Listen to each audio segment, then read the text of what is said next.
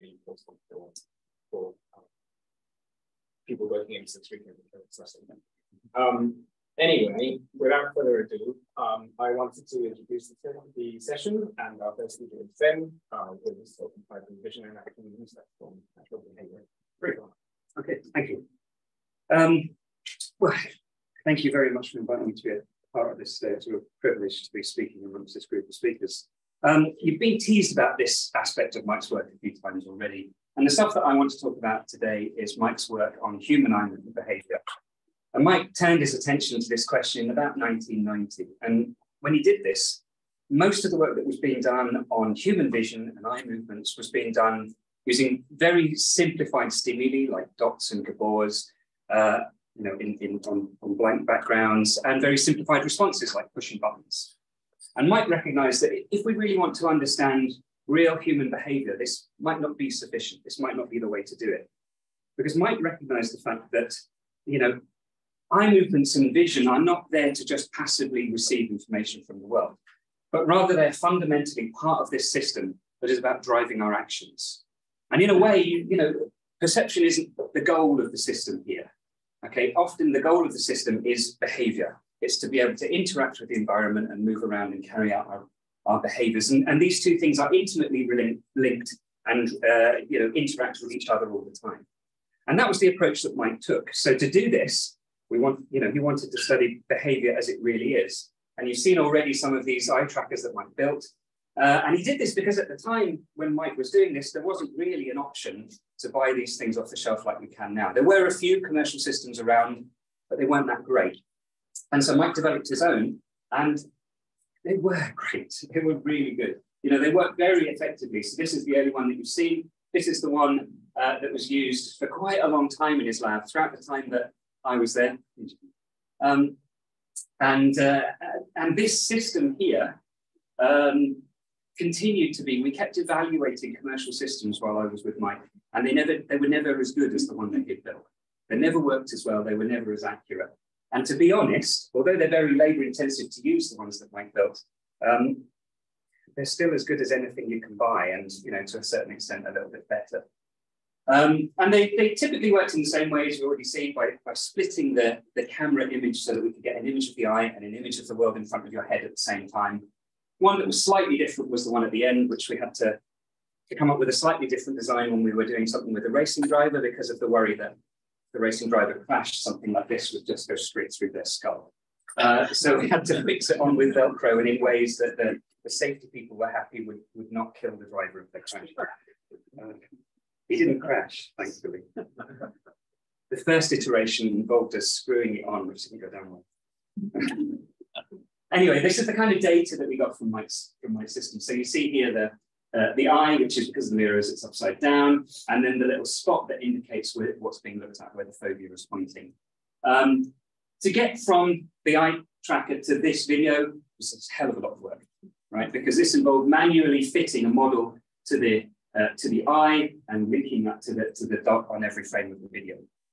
So this meant that, particularly the early work took an awful lot of time to get going and to get a lot of data from. But this is what you see. And here are, kind of classic things. This is Mike making a cup of tea.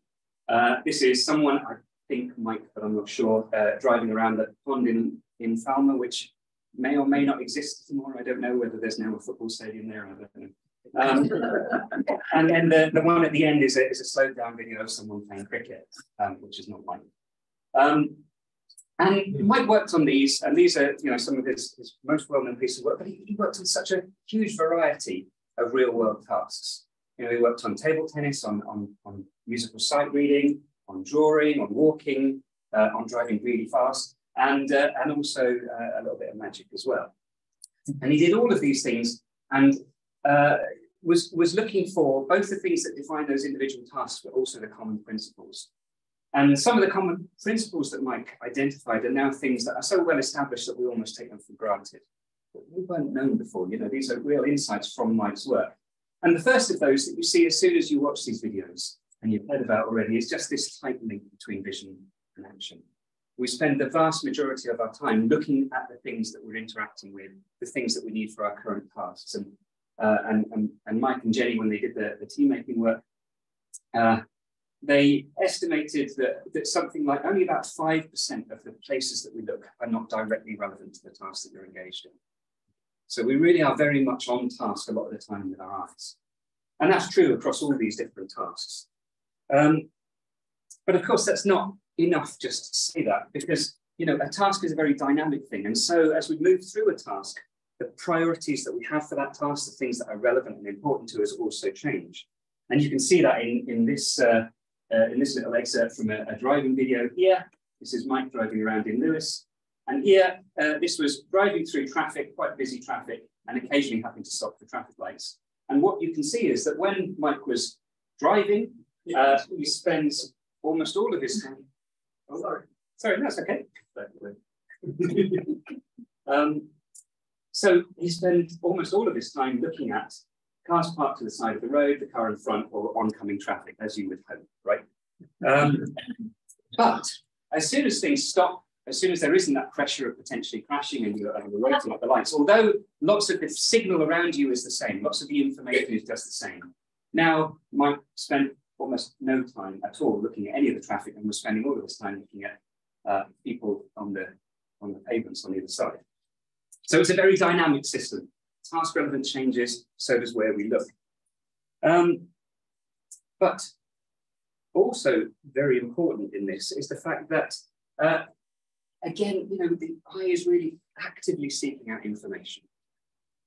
And in a way, this is the kind of the birth of these ideas of active vision that we're all so familiar with now, and showing that Mike had a really elegant way of taking a complex behavior and showing and finding the simple solution.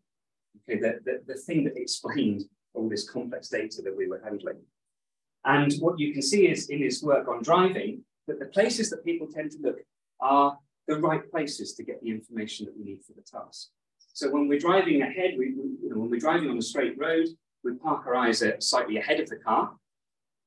And where we do that turns out to be the right place to get the information that we need to stay on the road effectively. And he showed that with Julia Hallwood by using a very simple kind of driving simulator setup, where they just showed little strips of the road. Okay.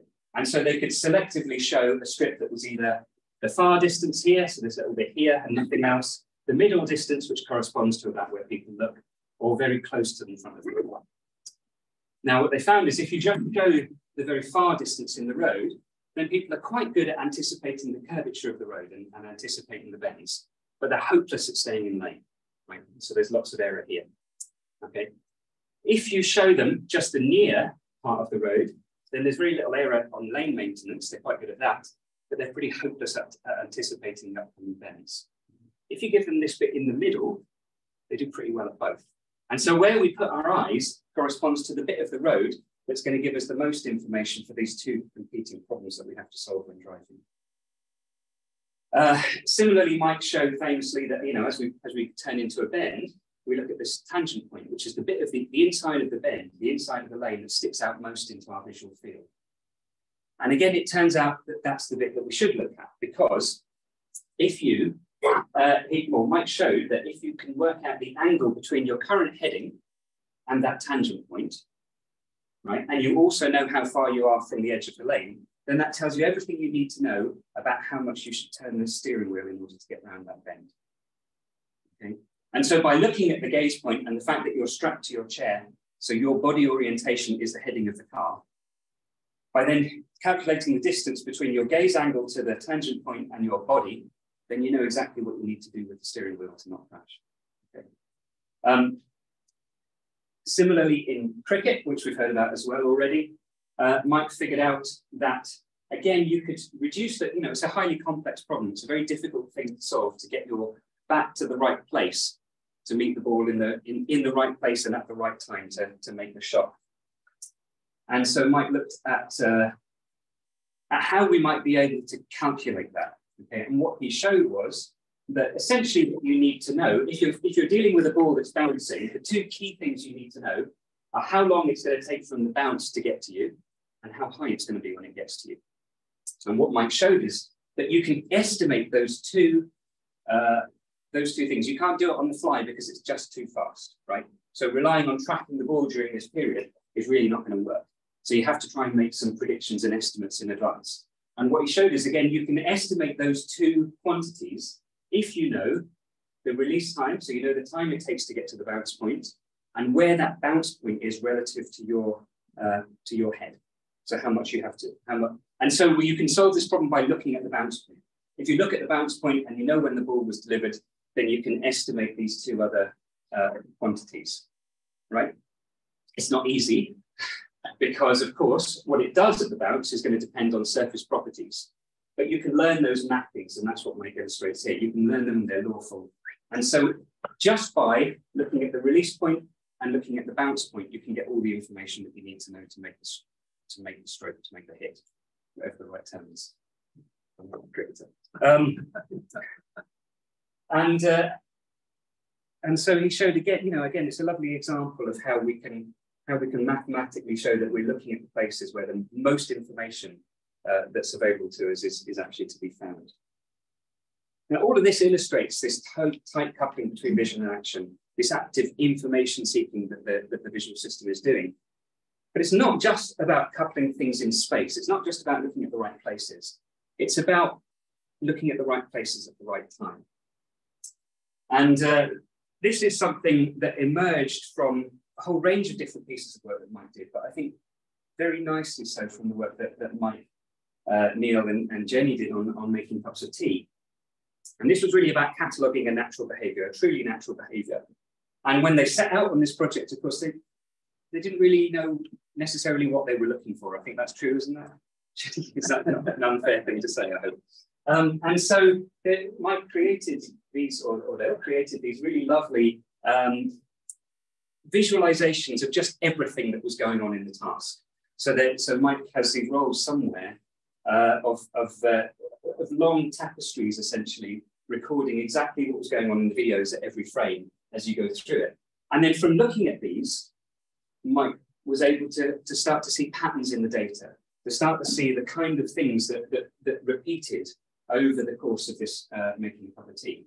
And that's what you see here is a summary of some of these repeating patterns. So we started to look at the relationship between what the body was doing, what the eyes are doing, and what the hands are doing. And when you look at it in those terms, and you start grouping those things according to the little actions that go, the component actions that make up the overall task of making a cup of tea, then you start to see that they have these relationships in time. So the similarly shaded bars not only come together, but they seem to come in a consistent order, right?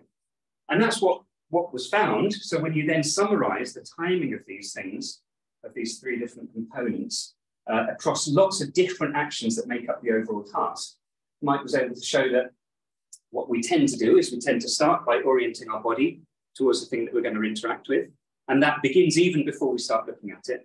Then we bring our eyes to bear on it, and then we act upon it. And these things lead each other in fairly systematic ways. And a key one here is that vision is leading the eyes by about half a second. Vision's leading the eyes? Sorry. Vision is leading the hands and the actions by about half a second to a second, right? And that is a really nice observation. And it boils it down to this kind of simple description of a very complex behavior. And that simple description of a very complex behavior has been found in lots of other things that Mike did and that others have done since. You see this tight coupling in time in driving. So we saw this a little while ago. If you plot the gaze angle, so and also the steering angle of the driver, you can see that they're very related to each other, but not perfectly lined up in time. Gaze is slightly ahead of what the steering wheel is going to do. And it turns out that it's about 0.8 of a second ahead when we're driving around a very windy road. This is in Edinburgh at about 30 miles an hour. And so, vision is leading the action by about 0.8 of a second in this case. We also had the opportunity to do this, as I said already, with a racing driver. And so here, we were just curious to see whether things would be rather different when you're driving 125 miles an hour instead of 30. And it turned out that actually, in a lot of ways, things were very similar. In terms of, again, we could see, in this case, we plotted the head angle because a lot of the looking in the racing driver is done by moving the head, not just the eyes. But if you look at the relationship between the head angle and the car rotation, again, we see very, very similar patterns. And in this case, things line up about 0.9 of a second apart, right? So so head turns are leading turns of the steering wheel by about 0.9 of a second. So despite the fact that people are going so much faster, the lead in time is about the same. So this principle of keeping the eyes about half a second to a second ahead of action seems to be quite common, and Mike also showed it for people walking, playing music, so musical sight reading, and various other tasks. And other people have gone on to show, or have also shown it in a range of other activities. It seems to be one of those principles that underlies a lot of the behavior that we engage in. I think it's still an open question as to why it's in that timescale. We never, I don't think we've ever really come to a good answer about what's so important about half a second to a second. But that does seem to underlie a lot of different behavior that's carried out at lots of different paces. Okay. Of course, there are situations where keeping the eye systematically half a second to a second ahead of the action is just not possible. We've seen one of those already, but basically lots of ball sports have this problem that things are just happening too fast. And in this case, it's not, it's just not possible, but there are still key instances where we get vision ahead of action. The way that we do that is probably slightly different, but what you see here in people playing table tennis, if you can see the green, you probably can't see the green trace versus the black one, but there are key instances when the ball is about to bounce, where the player is getting ahead, putting their eyes where the ball is going to bounce and waiting for the ball to catch up. It's exactly the same thing that was found in the cricket, and you saw that, you heard that about that earlier as well. But what happens is that the batsman will watch the release point of the ball. They'll keep their eye there for 100 to 150 milliseconds or so, and then they make a big saccade, a big eye movement down to a location where the ball is going to bounce, and they get there. Well, they're getting there, 150 milliseconds or so before the ball arrives, and then just waiting for the ball to arrive. And this isn't just a case of I detect motion, so I move my eyes down and wait to see what happens. These are actually predictions about where the ball is going to bounce. Because if you get the ball to be delivered at different lengths, then so the eye movement adapts. And that's what you see in these plots on the right. So, good batsmen will change their initial saccade depending on where the ball is going to bounce. So they really get to where the ball is going to bounce rather than just somewhere. Okay. So they're making these predictions, and that seems to be true, and others have shown it in other ball sports as well. That the key to success in these ball sports is being able to make these predictions at key points and observe what's going on at these key information-rich locations in the task. We heard already this lovely description that Mike had of his third participant, but you can see that this is someone who doesn't adapt their behaviour. So this is our less good player who just made the same eye movement basically for every pitch of ball. So they weren't able to engage. They got the fact that they have to move their eyes down, but they weren't able to do it in such an anticipatory way. To be fair, still hit the ball, which is more than I would be noticing. Still pretty good.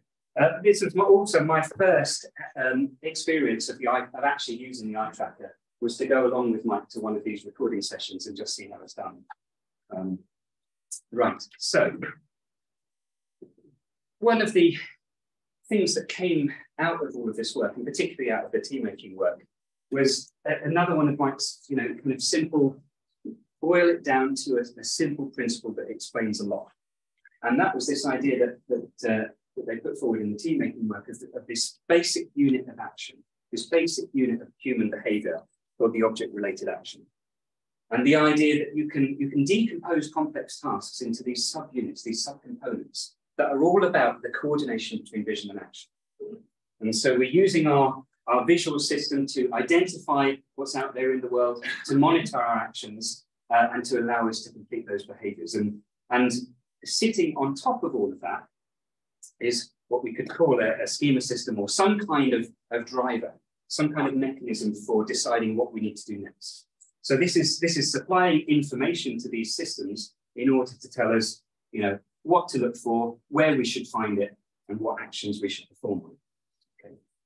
And as we go through a task, and as we complete our actions, so we can send back information that unit is complete and select the next thing in the sequence of the task.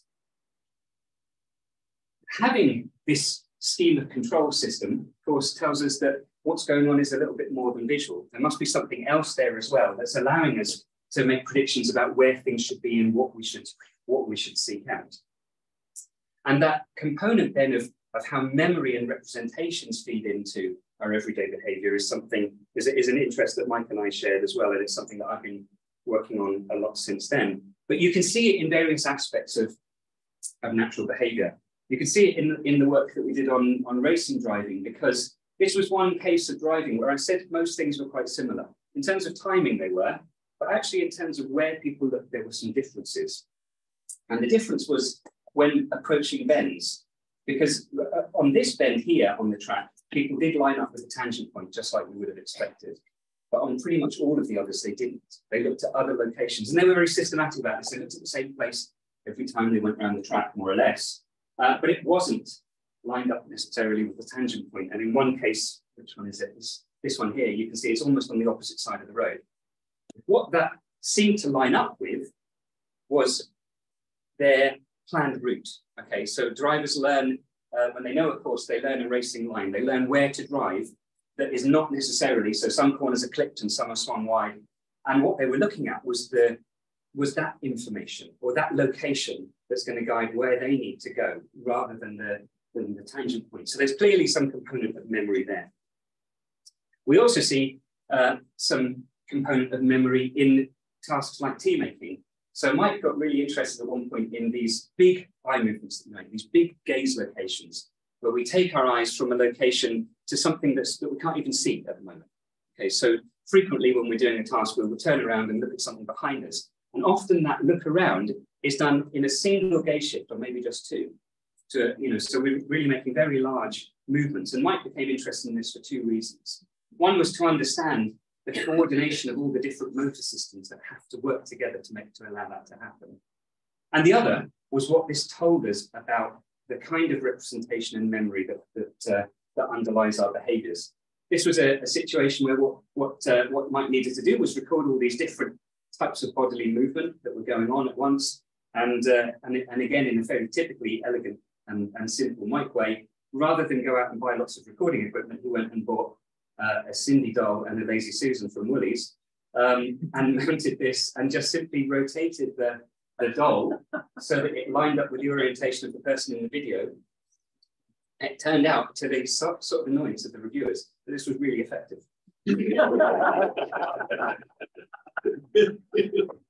So, and from this, okay, so here are some examples here. I'll show you a little video of an example. This is someone who's in a kitchen and they're making a cup of tea, because it's all I can do.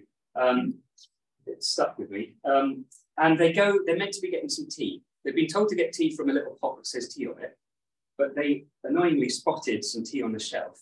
Okay? So they actually go and get the wrong tea, then realize that they've done the wrong thing. But what you see here is two examples of initially searching for something, okay, and then going back to the same location. They'll do it for both things. And what I want you to see is that initial search involves quite a few eye movements, but when they go back again, when they realize they've made the mistake, then they get there almost in one jump. Right, so here they go. They found this tea that I thought I'd hidden, right? It took a few fixations to find it. Then they spot this one, which is one they're meant to use. Now they went back there with just one eye movement to get it back to the right place. And then they do the same thing to get back to the other tea, right? And that's exactly the kind of thing that you see here. These are some examples of gaze shifts that were in excess of 90 degrees. So they're to locations that you just can't see, okay? And yet people are bringing their eyes to within about 10 degrees of the intended target and then making a little correction. So this led us to think about what kind of representations might be allowing this to be possible.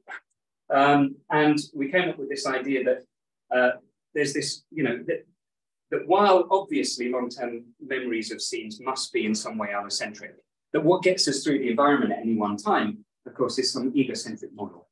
And we had this idea that model has to be quite expansive because it has to allow us to look at things that are currently behind us. So it must be something like, a 360-degree panorama of the scene. And of course, to be useful, it's going to have to counter-rotate as we move our heads. Otherwise, it's not going to tell us anything useful for us to act on. So that was the idea that we had, and we described that. But the question is, can we find any evidence for it? Well, Mike already had that, and he already had that evidence from, I think, a really elegant.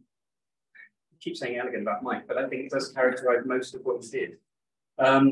But what Mike did to show that this is likely to be the case, to show that we're likely to have this kind of rotating model in the brain, is that he took some colleagues, I don't know who took part in this, but he took some colleagues and sat them in a chair and spun them around until they were dizzy.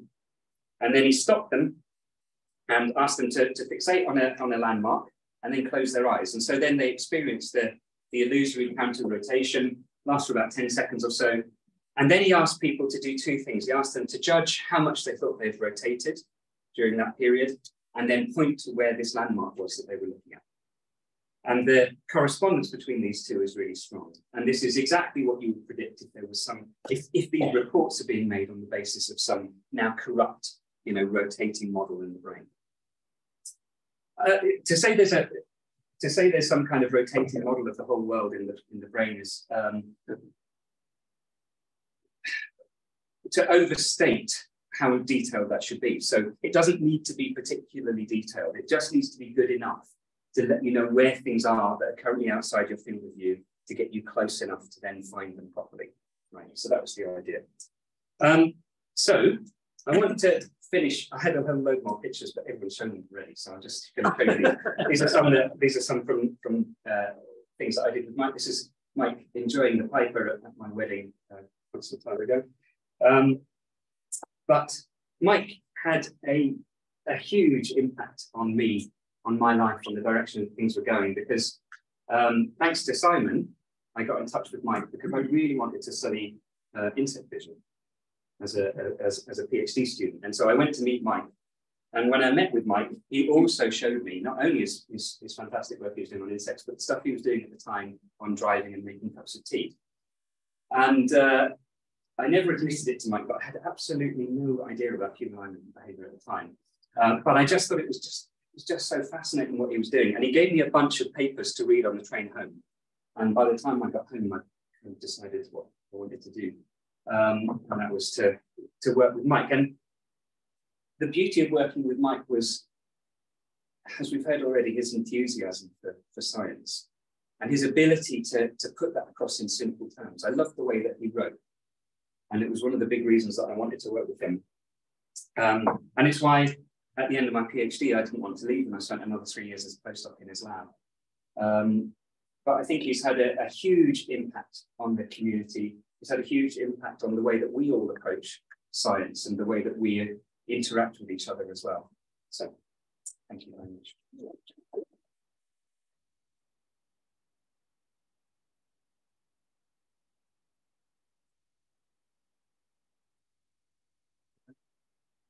So there are also enthusiastic and incompetent drivers. Yeah.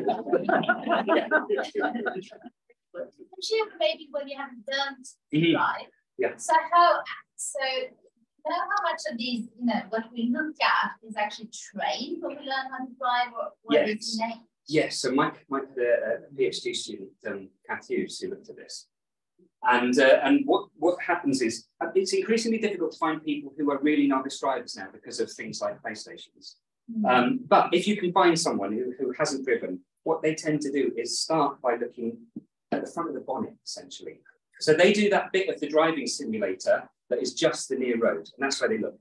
And they spend all their time concentrating on lane driving and not anticipating the bends. So what happens is over the course of a few lessons, then people shift where they tend to look up to the middle distance, but it takes time. And what you're also doing at that point is shifting the time ahead that vision is from action. And this idea that the half a second to a second principle that seems to be everywhere, that is something in itself that you seem to need to learn, because there was a nice experiment by Randy Flanagan's group, I think, where they took a novel control device. So you move a mouse around on a screen, a mouse cursor. In this context, I need to say mouse cursor rather than real mice, right? But you move this device, and in a way that you don't understand the mapping between your actions and what's going to happen on the screen. And at first, people move and then move their eyes to catch up. But as over the process of learning how this control device works, what happens is the eyes start to go in time with and then ahead of the movements of the cursor. And at the end of the learning process, they're about half a second ahead all of the time of where the cursor is. So it does seem to be something that we need to learn.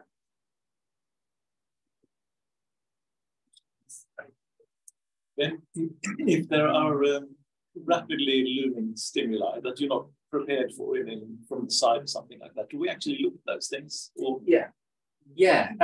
So yes. I mean, it could be a threat, so you definitely you need to. We do, but there are task constraints on that as well, right? Because if it's looming, so one of the things that's often debated is like, is motion an overriding signal that kind of overrides even these task things. But it's going to depend on the context, because when you're walking down a street, when you're walking down a pavement, the fastest moving things and the biggest objects are the cars in the road, but we don't spend a lot of time looking at them, right? Except when we need to cross the road. Yeah. And so it's still about relevance to the task. And it's still, if you detect an interception, so if you detect someone walking towards you, which you can do in peripheral vision, then you start paying attention to them. But if you're not detecting that your paths are likely to cross, then you don't, even though they're coming towards you, you don't spend that much time looking at them. So the answer is yes and no, depending on the situation.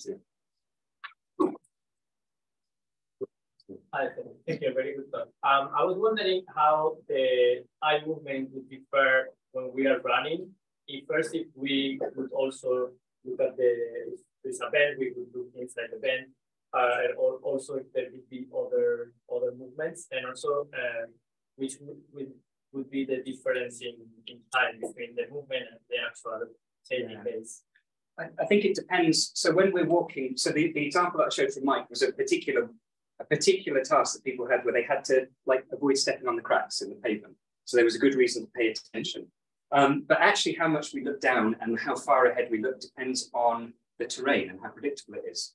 So so there's really nice work from Mary Hayhoe's lab, where if you get people walking on rough ground, obviously they look a lot more at the ground and a lot closer to their feet than if it's smooth ground.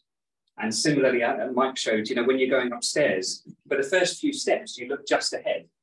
But once you've figured out the height of the steps and that they're all the same, then you start looking much further ahead. And so you adapt all the time, depending on how predictable the future is and the ground that you're on.